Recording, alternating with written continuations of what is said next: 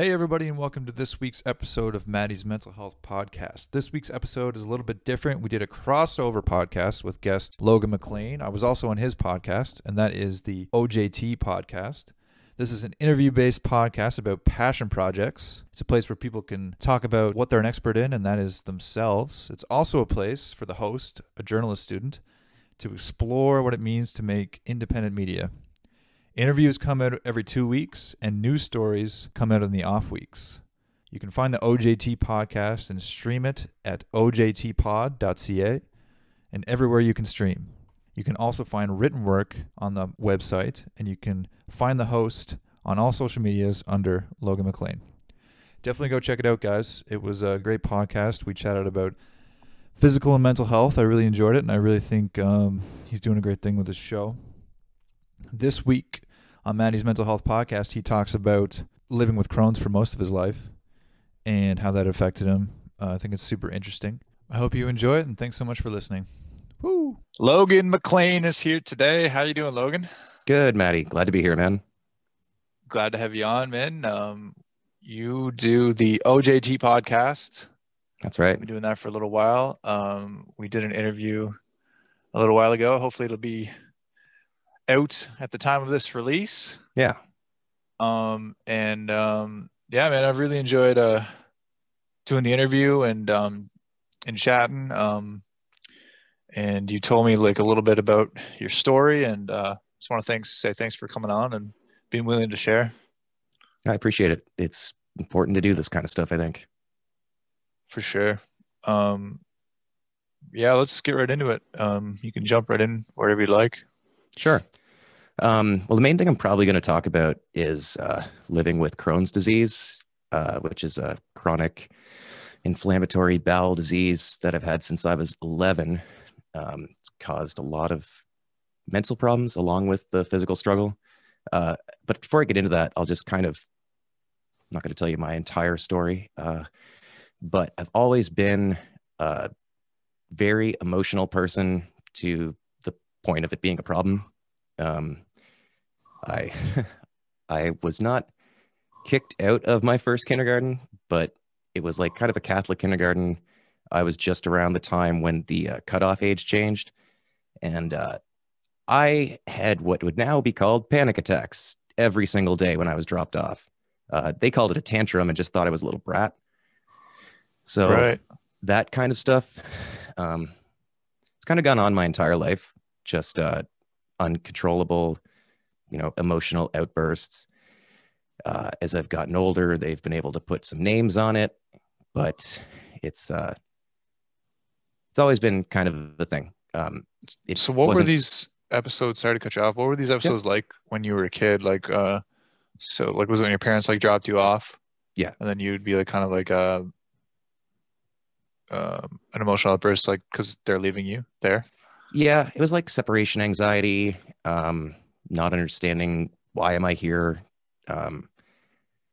and just a lot of it was simply that I don't, being 4 years old, I don't really remember what I was upset about, but it was just that I would get upset and they would just put me in the hall. Like there's no, what's wrong? What's the underlying issue here? Why does this 4-year-old have a fucking panic disorder?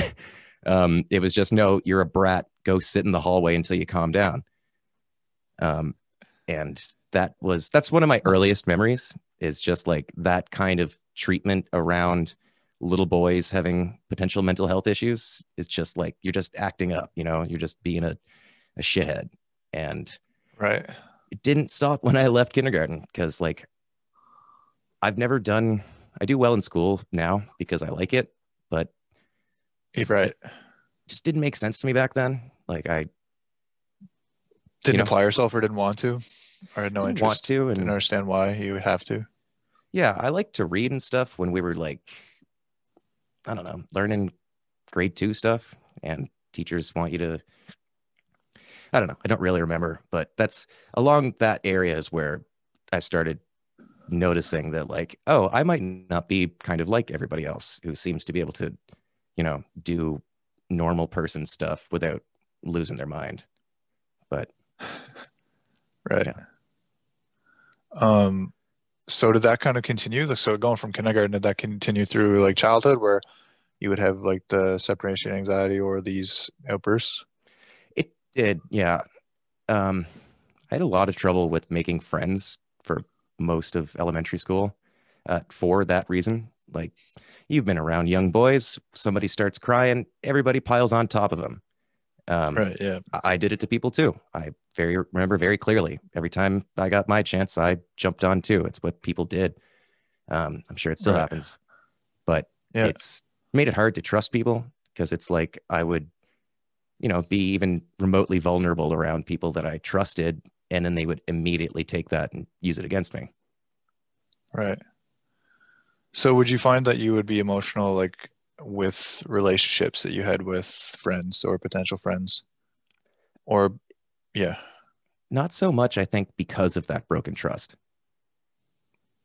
where it's Okay. like, again, it's so much of this remembering stuff from being a kid is half remembering, half, kind of projecting your current life onto the past to try and understand it.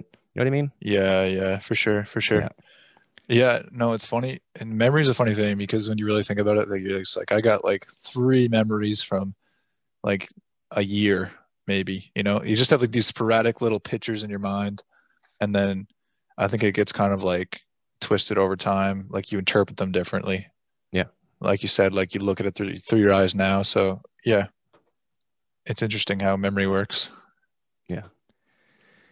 Um, I guess in grade 6 is when I got diagnosed with Crohn's disease. And Okay. Did you have like was that like a big leading up to it with symptoms? yeah, I was pretty sick for like 6 or 8 months. I actually lost uh, somewhere around 40, 50 pounds. Like Holy at shit. the at the How age of much like did you weigh 11. at the time? I How was a old little or overweight. I yeah. was somewhere close to like, I think I went from like 130 down to 190, or from 130 to 90 or something like that Right. in just a couple of months. Um, Wow. and I don't remember being scared though, which is interesting. I remember everybody around me was like, "What's happening to this kid?" And I was just like, "It hurts," and I want to go watch wrestling. Like, that's most of what I remember. Right. Um, it, it Yeah. it took a couple of years for it to become one of those like, "Oh, this is what they mean by chronic." Like, it's game Not changing. going away. Yeah, it's gonna stay. And Yeah. that's where many of the issues that I deal with now come from, is that childhood trauma of, having kind of poor relationships with people, not being able to build trust, coupled with, you know, hospitalizations, uh, constant broken trust from doctors and therapists, and, the medical system. I guess I shouldn't comment on it too much, but it has at least personally let me down. Um, and so Crohn's is one of those things where you kind of in constant pain, but it doesn't hurt all the time. Uh, and the fact that, like, that's the kind of stuff that makes it so hard on the head. If you burn yourself, it just hurts, and it hurts and it hurts until it heals. Crohn's is one of those things where it hurts off and on, better and worse, and it'll go away almost entirely for weeks or months at a time. I have underlying symptoms that'll never go away. I had ostomy surgery a couple of years ago, so I have a bag, stuff like that. I can't ever forget about.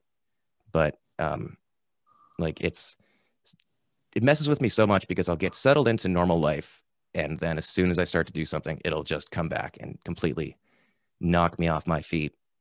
And the toughest thing is that I take medication for it. It's called Stelara. It's a needle that actually, interesting, it actually kind of turns off a part of the immune system, because the way Crohn's works, it's the immune system attacking itself. But when those things stop working, I usually lose 40 to 50 pounds, like happened originally. Before I'd had my surgery a couple of years ago, but in the span of 3 years, I think I gained and lost, and this is not an exaggeration, somewhere around 300 pounds. like in chunks of 50 from getting healthy, And getting sick, getting healthy, getting sick over and over. and what was the time span Like 3 that years. happened? Yeah, holy fuck, man, that's rough. Yeah. So That's super. that's good. Go ahead, sorry. Yeah, it just makes it, I'm a, a fairly ambitious person. I have a lot of interests, and oftentimes I'm kind of stuck watching people my age pass me by because they don't have Crohn's. Everybody has a lot of different problems, and I'm sitting here, white boy in Canada. I'm nearly as privileged as they get, except the fact that I have a permanent invisible disability, and it messes with your head, man. Yeah, wow, it really does. And we talked a little bit about the show. Like I was telling you that I had I don't have Crohn's, but I have like I've had gut problems. It really started since I was like 16. I don't know if you're familiar with a condition called SIBO. It's a small intestinal bacterial overgrowth. Okay. But I had that from 16 until 24, and I got diagnosed when I was like around 22. But I really didn't find like the right doctor till I was like 24, and I had to go on meds for like 3 months, just constantly on meds. And it was like this whole process of like diet and supplementation and stuff. And like now Yeah. it's finally starting to get to a point where it's like better, and I like it's the whole thing. I mean, you know all about it, but it's like diet every day and doing everything perfect. But it wasn't Crohn's, but I can just relate from that time to the chronic pain, and it really does mess with your head. And like you said, like you just every time you start doing something, I felt like that too. Like I was just like, because I'm ambitious too. Like I like to do a lot of things, and then your mind is like just 10 steps ahead from where your body can take you, which is just Yeah. very it can be very discouraging and frustrating, and just being sick, right? Because Yeah. who wants to be sick when you want to be ambitious and full of life, and then you're forced to do nothing pretty much. Yeah. Well, that being sick, that's where the mental health part comes in, is that um, a lot of periods of my life, I haven't seen myself as, a young man so much as a patient. I've only been hospitalized a couple of times, but that's mostly from stubbornness. A lot of people go to the hospital a lot for Crohn's, but there's not actually that much they can do. They give you some IV fluids and opiate painkillers if you beg them, but those don't actually help because they cause constipation. So it does not help digestive issues to take opiates. Yeah. But like I refuse to wear a Johnny shirt unless you're cutting me open. Like I have had so much time in waiting rooms, and it's severely dehumanizing. Like when the pandemic started and people were all going on about, I'm never going to wear pants again. I don't need to wear pants to work. And all I could think was how much it meant to me when I got home from being in the hospital for a month to finally be able to wear my own clothes again, to have the dignity Wow. of a grown man, to not wear fucking pajamas and hospital clothes. Like, Yeah. so it's, Wow. That's a really interesting perspective on it. it's actually something I encourage people to do. It doesn't come up very often, but if you're going into the hospital, wear your own clothes as long as you can, because the minute you change into that Johnny shirt, you're a patient until they let you out. And they might not let you out. They might decide you're a danger to yourself or others and call the fucking cops on you. Like, it's scary, honestly. When you get into the medical system, there's this perception that the safety net is strong. Once you start getting in there and realize that, oh shit, they don't have a cure for my disease. They've already done the surgeries that they're willing to do until it gets worse. They've tried all the medications. The last appointment I had, my doctor told me, this is a paraphrase, but he told me essentially, the only thing left for you is stress management, which is the most stressful thing I had been told in quite a while. Yes. Yeah. And you talk about, and just from what you said there, kind of like a feeling of being let down by the medical system. And Could you maybe describe that from like you kind of your whole experience from a whole? And like I know with gut issues, like same thing for me. I felt very, very fucking I'm getting angry too. I felt I felt very, very like let down and misled and like pretty much told that like they can't help me. Mhm. I think the main issue comes from shortages in staffing. Um, I think people who are working as nurses and doctors are trying their damn best, with the occasional exceptions, as you find anywhere. But medical science has advanced quite a bit, and people's willingness to go to see doctors, especially to see mental health professionals now, has drastically improved. But the support system, the resources have not kept up pace with that. So that now it's massive waiting lists, combined with the fact that you might not even get what you want by the end of that wait list. Yeah. Especially when it comes to mental health services, where it's so personal. You go to a doctor about a broken bone, it doesn't really matter if you like the guy. If he can set the bone and give you an x-ray, that's it. But if you don't like your therapist, it's awfully hard to get any help from them. And, Yes. and that's what often happens at the end of wait list for people, is that they, it's a cycle too. I don't, yeah, I don't know. Yeah, for sure. That is the tough thing with mental health, is just the waiting list to get to like a psychologist, especially. I've come to learn from talking to a lot of people is like to be able to get diagnosed by a psychologist so that you kind of know what you want to do, right medications or like the right protocol, or even just to figure out what's going on. That's a huge waiting list. So that's like a big problem. And then like you said, like a therapist or counselor, like you have to like that person. I think I got really lucky that I liked the one I seen, but like, yeah, it's just like, yeah, and we talked about on your podcast about it too. Like the resources are not always there, which is also too like why I wanted to start this podcast, was to spread awareness. Yeah, But as far as like, that's why I wanted to go on. It's everybody needs to be involved with this kind of stuff to improve the system. for sure. Yeah. How did you find the gut health and going through all that stuff like affected you mentally? One of the biggest things that's really messed with me a lot over time is that I have pretty much permanent appetite loss. Like even these days when I'm fairly healthy, I just don't get hungry most of the time. It's better now, so I can actually eat, but for extended periods, I could not eat. I actually have prescribed cannabis for that reason. Does that help with appetite? Yeah, it's actually one of the original reasons that it was ever prescribed, was for AIDS and cancer patients experiencing nausea and appetite loss from either AIDS in general or from chemo. Right.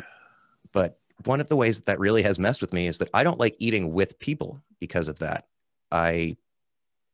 Except with rare exceptions, a few folks that I'm very, very comfortable with, I don't enjoy like communal meals. I feel extremely self-conscious because like I don't feel like eating. I also really don't like talking with food in my mouth. So like I find the kind of the timing of those things awkward. But like it's not quite to the extent of having a classic eating disorder, because it's not entirely mental, but it is definitely partially mental at this point, that I have this association with food of gagging. Essentially, that's what appetite loss is like. Every time you try and swallow, you gag, because people seem to think that eating is entirely voluntary, and it's not. You chew, and you might know this yourself, actually. You push the food to the back of your mouth, and then your esophagus takes over from there. And if you don't salivate, if the food doesn't taste good to you, you can't swallow it. Your body just won't do it. So that's kind of what is associated with, I overthink it, which I have social anxiety. So I overthink everything if I'm eating with people. And that's what gets stuck in my head, is like focusing too much on trying to freaking swallow. Like yeah. So, so is your relationship with food like, how did your relationship with food change over time? Like, I know you just mentioned it there, but like, I imagine you would associate food with pain after a while. Yeah, very directly sometimes too. Um, Yeah. but at the other end, I also associate not eating with pain, because Yeah.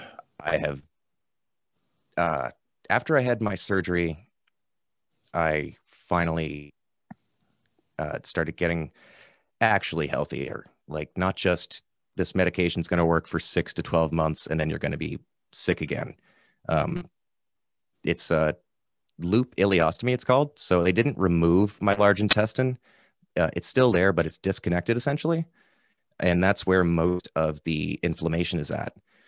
So, um, because of that, I was finally able to gain weight, and also the appetite stuff improved enough that I could finally eat like healthy-ish food, comparatively. Most Crohn's patients don't have a great diet because I can't really eat fibrous stuff very well. I can do things like berries because they just turn into little seeds when you chew it. But if I was to eat like a piece of a mango and didn't chew it properly, it would put me in the hospital because it's all fiber and it would just get stuck. So to this day, that would happen right now. Yeah. If I chewed it ridiculously, I could eat stuff like that. But by that point, it's really unappealing. So I try Yeah. to It takes longer to chew it than to like than to cook it or yeah, to to grow cook it. it. Yeah. Than to grow it. This Yeah. celery is taking longer to chew than to, yeah. Well, actually, that's what I find with like carrots. I don't. Some people like raw baby carrots. I can't do it. Um, but yeah. So So what? Sorry, go ahead. I'll ask that later. yeah. What I was gonna get to though is after that surgery, I was finally able to eat well in the sense that I could eat uh, food to build muscle. Like, I started working out, and since then, I you mentioned food being associated with pain, and I said the opposite is also associated with pain. I know if I don't eat, I'm going to start losing weight. I know if I don't eat, I'm going to go back to looking like that scrawny kid who just got pulled out of Auschwitz after the war, because Yeah. that's what I fucking looked like off and on. So Yeah. I make damn sure to have my protein shakes and my yogurt and apples and applesauce and bananas and stuff like that, even if I don't want it. So it's, you know, got to keep on those things, because that sort of stuff is great for my mental health. Being able to look in the mirror and like see actual payoff of exercise, and also just look in the mirror and not be like scared, like, oh crap, I look like I'm dying, which used to be the case every day because I kind of was Right. for a while.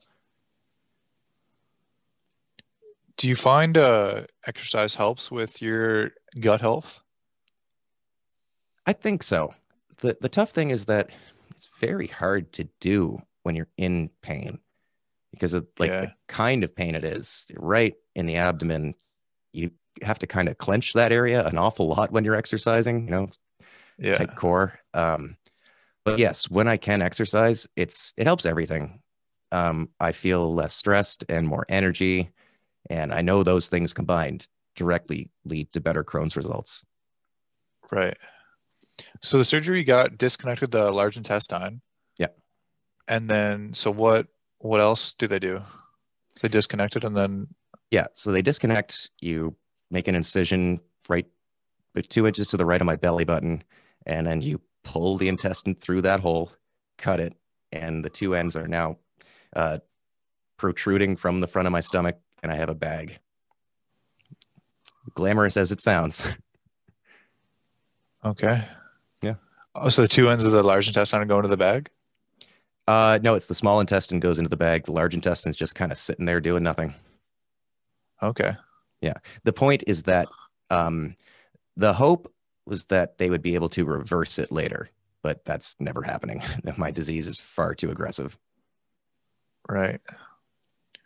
So what are the big things that you talked a little bit about just things you can and can't eat, but what are the big things that you've found that you can eat and that do help, and stuff like that.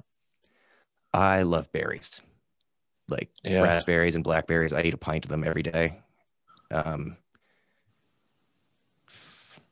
I don't know, just whole foods in general. I love to cook, so I try and do like, um, well, and it's a little counterintuitive. They always told me specifically that I should eat white bread for the reason that I mentioned about fiber. Um, it's a weird diet for a Crohn's person. I'm sure someone will message me after this airs telling me how to cure my Crohn's by eating kale. Like that's the kind of response I get every time I mention that I eat a certain way. Everybody tells me their way to fix it. Um, but it's not like that. But in terms of things that are good, I definitely go with like fresh fruit, dairy stuff, anything I can cook myself. I try to. Yeah. Right. And as far as meals, like meat and vegetables, kind of usually the go-to. Yeah. Like I said, more fruit than vegetables. Because a lot of the veggies, I could do things like potatoes and carrots and stuff that cook soft. But if it's like, I don't think I could eat a salad without ending up in the ER.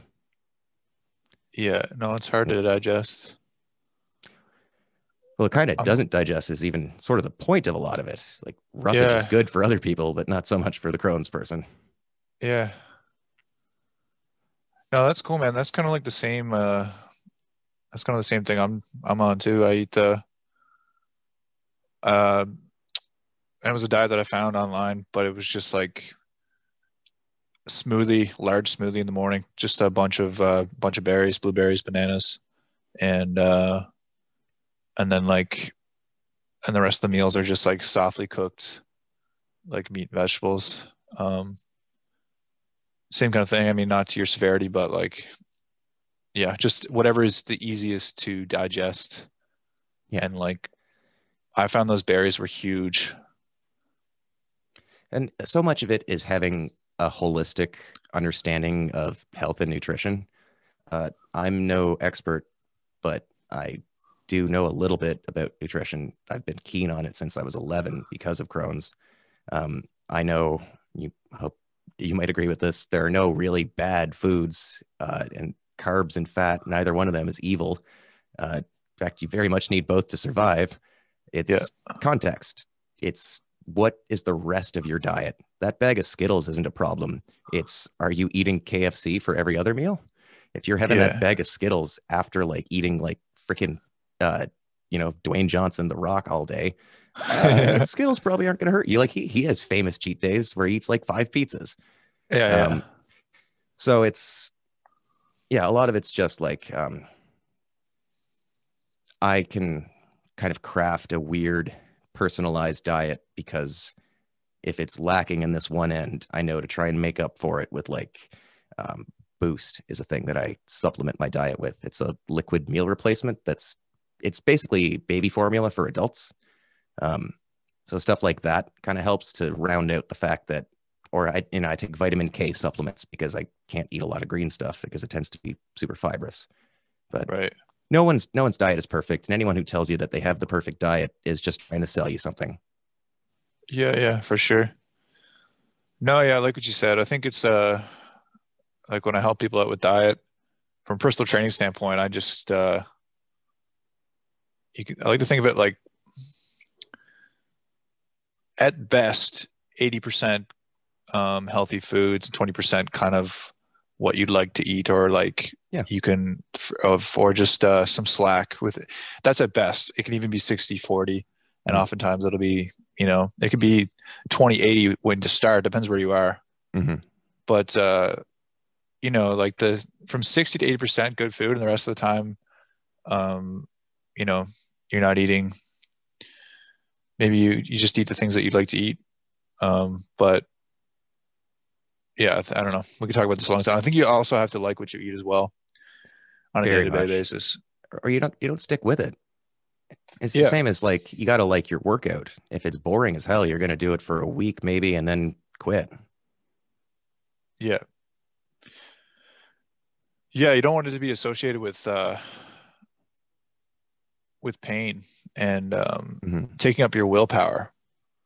You know, Yeah. there's only so much willpower that you have in a day, and you don't want to spend it on um, things you just need to do to be healthy. Yeah. Yeah. Because that's not a healthy mindset.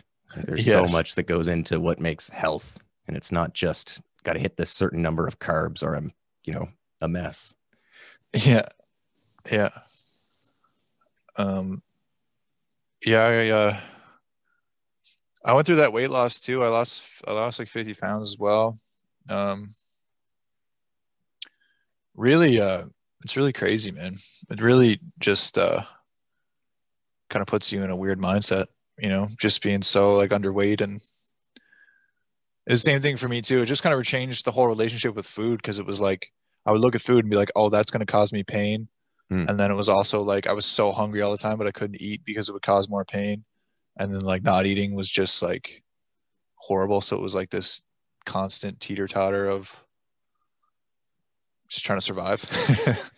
And it's the most normal, natural thing in the world. It's also a very social thing. So when you can't take part in that normally, yeah, it messes with your head. Yeah, for sure.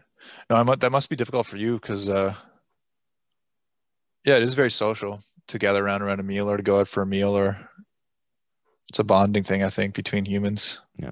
Well, that's one of the reasons actually that I love to cook for people so much, because then you get all of the nice of everybody sitting around together. And I find usually when I cook for people, I end up kind of just eating. Well, I'm sure everybody cooks does this actually, eating just samples as I go. Take a roast out of the oven. You're going to carve that thing. You got to do a little quality control to make sure it's good. Oh yeah, for sure. Got For to sure. sample the mashed potatoes. I find by the end of that, I'm not really hungry anymore. So then I can just go and enjoy the community that comes from gathering with people to eat, because that part is, I do love that. And it's For sure. nice that people, tend to compliment my cooking. I don't mind that. Yeah. So what was your experience like with mental health, and like did you seek out you said you were kind of diagnosed later on with panic attacks and things of that nature. Did you seek help for that? See a therapist, counselor? Yeah, in university, I started going to. I tried a few different counselors. I went to the University of King's College in Halifax. They have a really close relationship with Dalhousie, so Dal Health has like a pretty good service for the students in that sense. They had something like 10 or 11 psychologists employed. And I saw someone there actually for 3 years straight who was truly fantastic.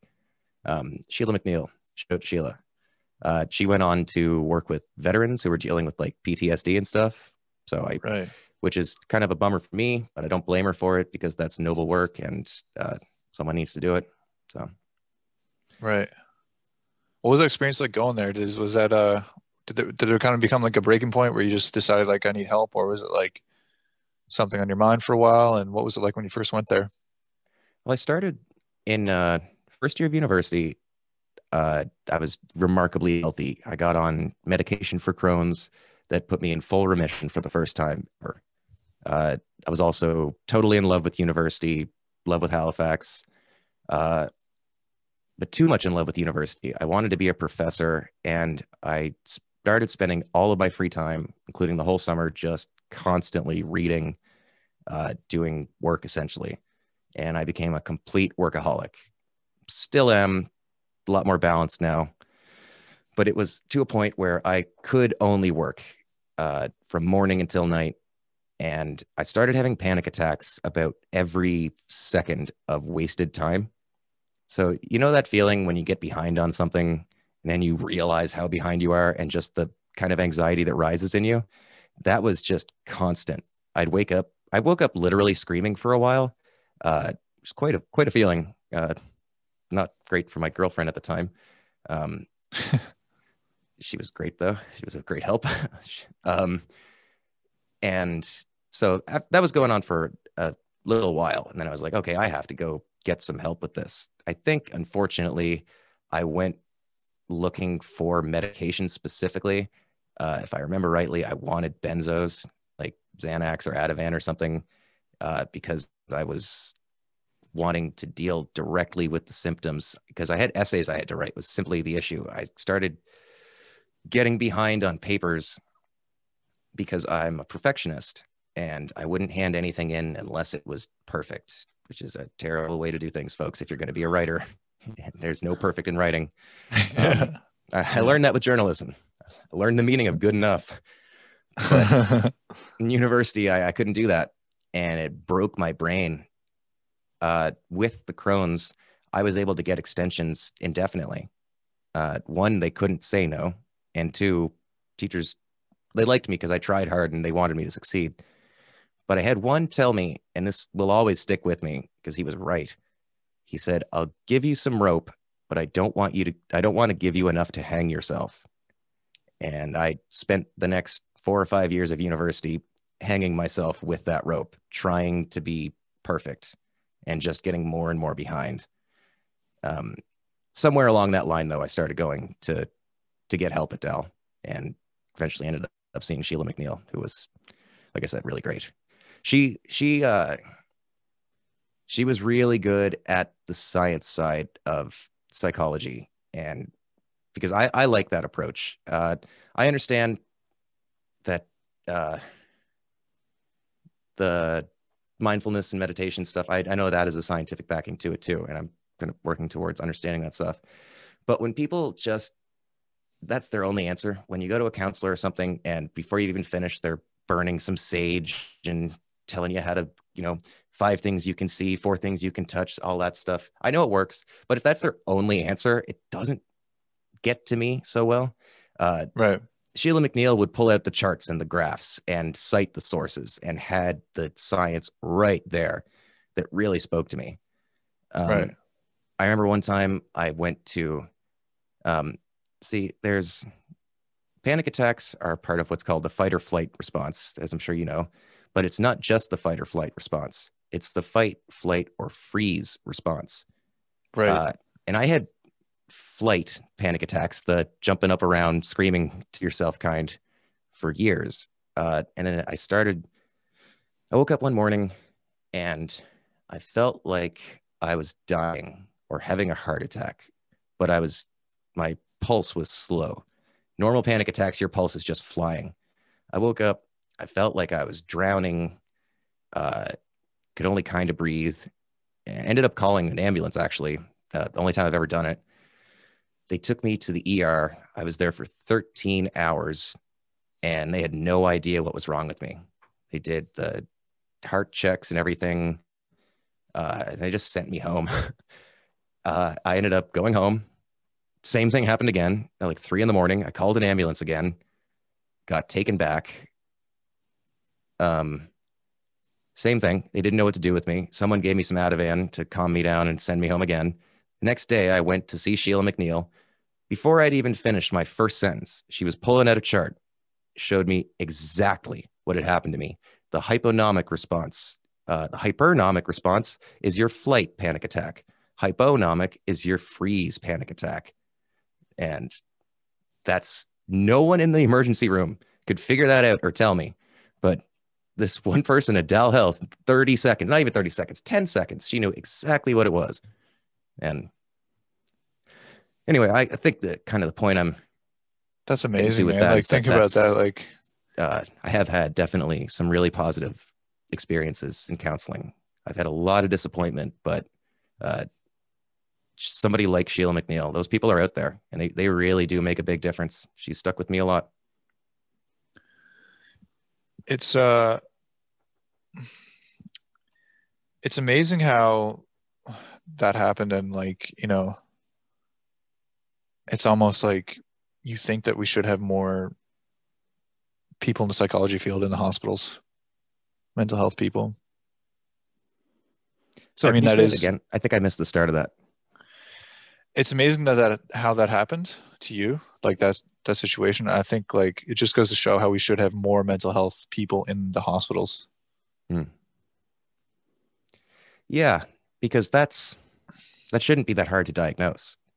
Mm-hmm. And honestly, I think if that happened now, this was 4 years ago, I bet it would be a different situation, because it does seem like mental health stuff is at least the awareness is certainly moving forward.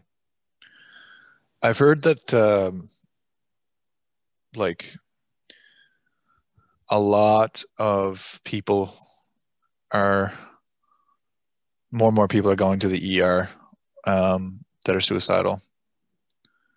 And I mean that, you know, a lot of people have came out here and talked about it, but and it just goes back to like the beds at Unit 9. There's limited amount of beds and stuff, but there's a lot of people going to doctors that are feeling suicidal. And I think at the end of the day, doctors aren't really trained to help from a psychology standpoint.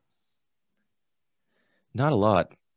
It's especially since traditional MD's role is to prescribe things or to refer you somewhere else. And if you're going to an old school doctor, they may have had very limited training in mental health and maybe not much personal interest in learning more later on. You know, these are people who were trained with the DSM-4, which is quite different from the DSM-5. What is that?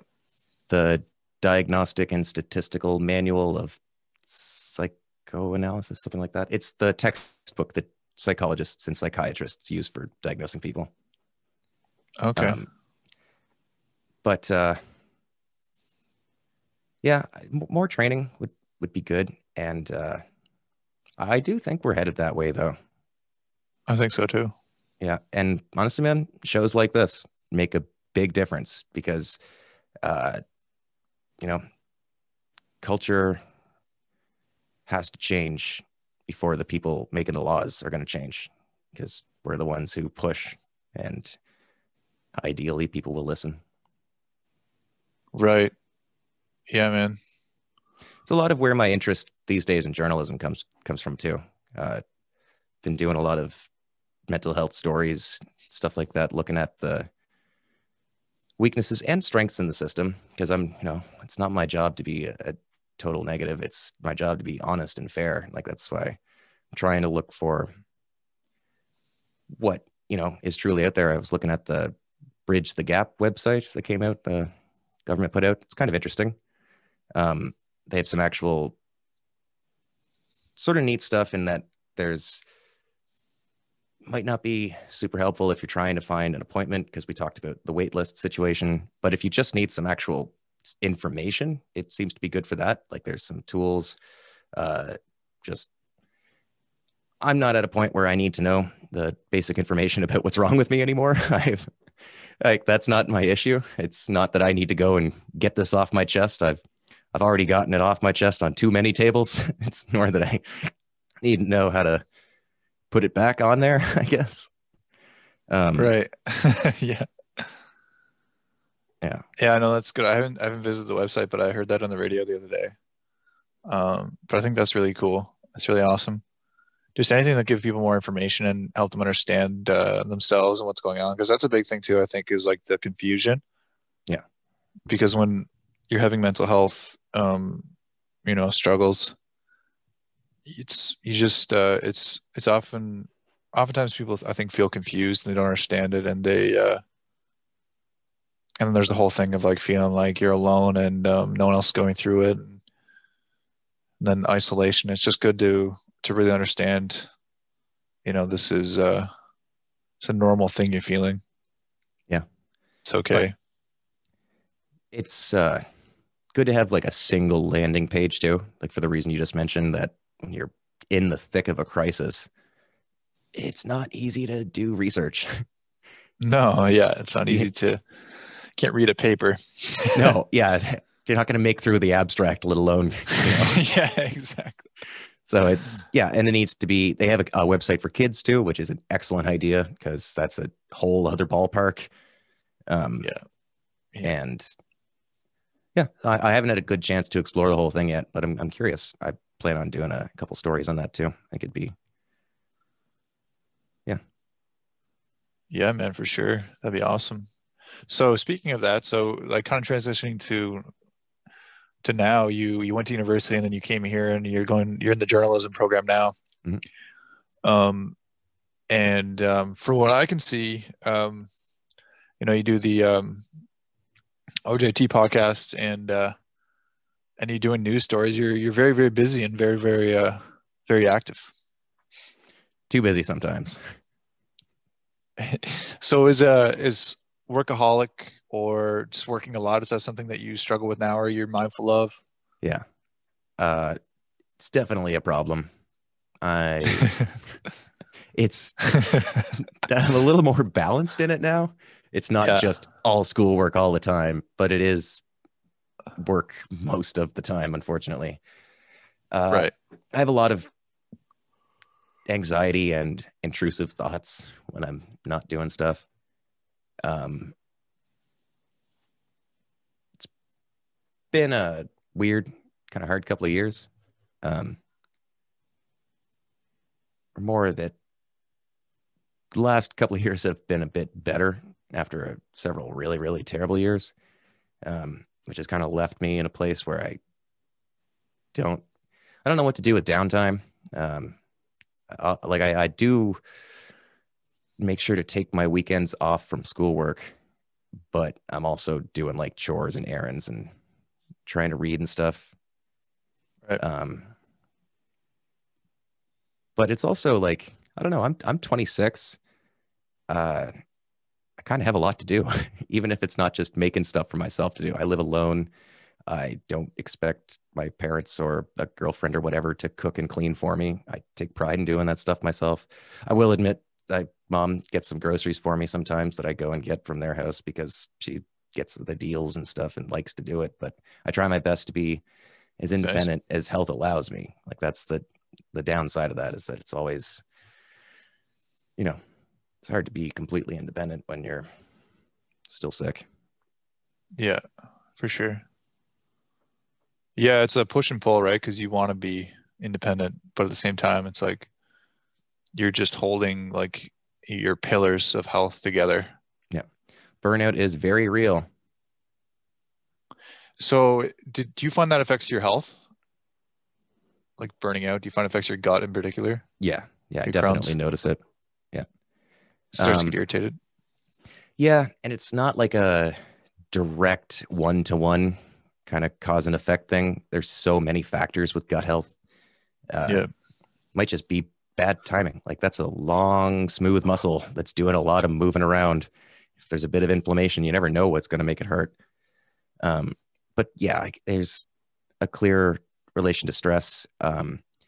You probably know this, that when the fight or flight response kicks in, blood flow switches from certain organs to others, and it goes away from, I think it goes away from like your stomach and stuff to other parts to make different things work better.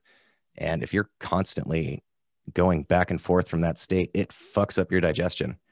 Like stress eating is not natural, because when you're stressed, that part of your body is actually kind of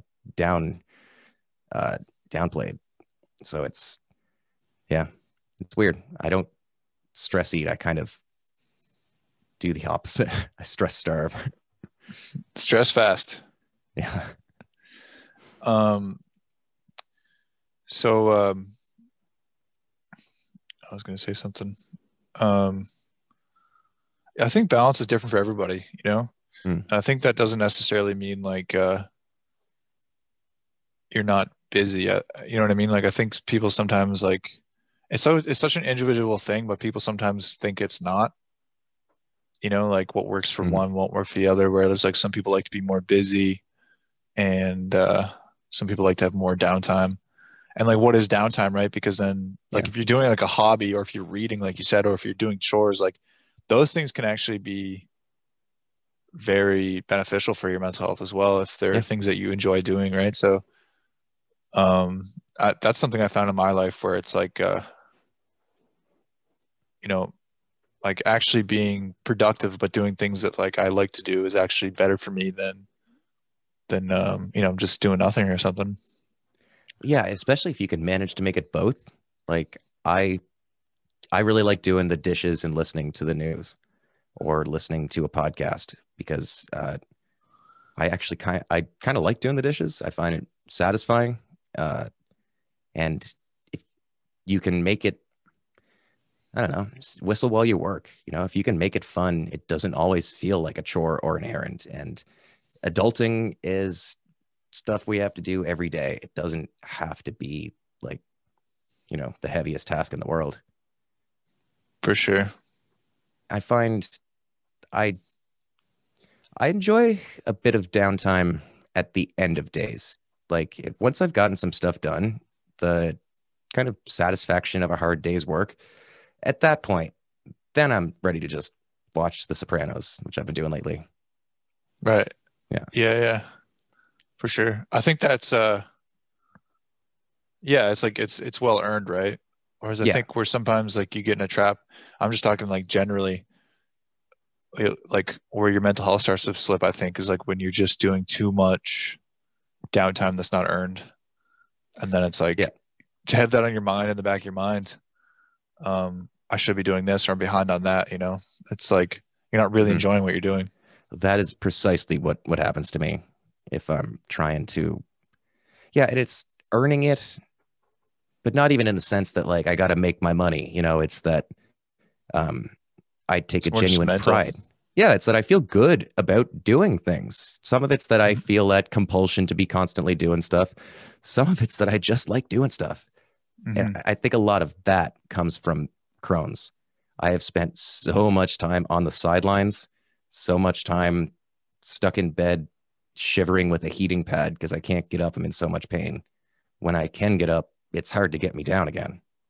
Yeah. Yeah. Yeah, man. Yeah, that's a very enlightening perspective. And, I felt the same way in my own way. And it's just like you have a whole new appreciation for the baseline. Like I'm excited to be baseline, Yeah. Like I would have killed to be baseline at so many points. Yeah. But it gives you like a whole new perspective on life where you're just happy to be in it and really Seriously. in it. Well, I got a car a few months ago, so I don't walk to school every day. But when I did walk to school, right after I'd had that surgery, every day I'd walk and kind of list some gratitude things. Number one was always my health. And like, I think a lot of folks take it for granted, just what it is to be able to walk 5 minutes away and not have to think about it. Like there's been so many times where I couldn't even walk 5 minutes. And like as a 20-something-year-old person who should be like historically fit enough to be in the military and go to war, like that's, you know what I mean? Like I would have been, 100 years ago, they wouldn't have sent me to war. Like, not that I want to go fight in World War I, but knowing that that's, that they would have said, no, you're not fit. Yeah. It messes with you. It does for sure. Yeah. You just feel, you feel so, held back, Yeah. It's especially tough. I didn't notice it so much around like early 20s, but now I'm 26 and I have a couple of friends who are engaged. I have others who have jobs. Like everybody has a job, who are doing like, successful career things. And I'm like, finally gonna graduate college, like, yeah. And I know everyone's on their own journey. It's not a race. I have to remind myself that all the time, but it's just frustrating knowing that a lot of what I haven't been able to do is not from lack of trying, or it's from trying the wrong way. Like that's where the workaholism comes in again, where you don't need to spend 14 hours a day writing essays. Maybe spend a little time cleaning. Yeah. Maybe go for a walk. Remember that there is stuff outside. Yeah. Go outdoors. Yeah, man. And I think that is it though. I think everybody's in their own journey and it is interesting though that like especially with what you're doing, you're just able to put all that experience into what you're doing, with your stories and with your perspective. I think about that like even with this, like if someone close to me didn't commit suicide, I wouldn't have been able to have this conversation we're having right now or all the other ones. Yeah. I wouldn't have the perspective enough to do it. And I wouldn't have like probably the interest. or just whatever that was the spark to take the leap just to do it. So Yeah. It's interesting how sometimes things in the long run, they work out in a weird way where it actually, sets you up for what you're going to do. Yeah, it's true. Like, that's why I think I do a pretty good job of health stories, like with journalism, because sometimes I'll admit I'm at a risk of being too close to it, but having that empathy, I guess, where, I don't just theoretically get it, I actually get it. Like when people talk about dealing with the health system and stuff, like I know what they're talking about. Or just when I haven't interviewed anybody who has Crohn's, but if people talk about like their illness, I can at least relate to the fact that I know what it's like to miss stuff. I know what it's like to have to cancel things you were going to do. I know what it's like to have to replan your entire life every 3 fucking weeks. So it's, yeah, having painful experience, it gives you understanding that other people don't. It's why so many like social workers grew up rough, they get it. Yeah. Yeah, it gives you perspective, and then you're just able to, if you choose to, you're able to use it to help others. Yeah.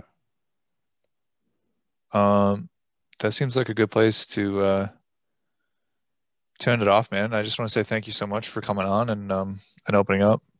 No, thank you, man. It's hard to do, but I really appreciate a nice place to do this. It's important. Well, thanks so much, man. I'm going to give you some salt from our sponsor here. You can use this to cook. So we got 4 different kinds of salts here from the Prince Edward Island Sea Salt Company. So 40% of all proceeds go to mental health programming at BEI. So everybody go check them out, the Prince Edward Island Sea Salt Company. And yeah, man, I just want to say thanks so much for coming on. Thank you, Matt. Keep doing what you're doing. You too, man.